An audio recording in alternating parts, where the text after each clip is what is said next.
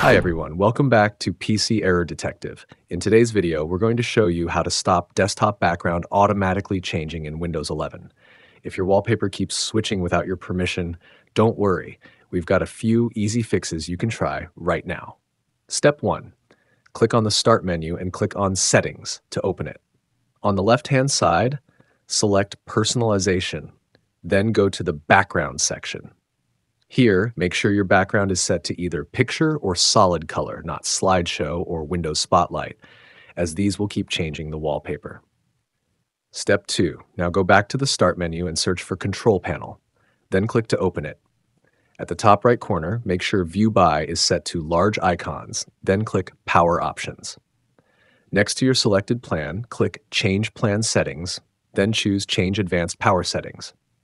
Step 3, in the Advanced Settings window, scroll down and expand Desktop Background Settings, then expand Slideshow. Change both on battery and plugged in to paused using the drop-down menus. Click Apply, then OK to save the changes and close the window. Step 4, if your background is still changing, open Settings again from the Start menu and go to the Apps section. Click on Installed Apps, and in the search box at the top, type Wallpaper.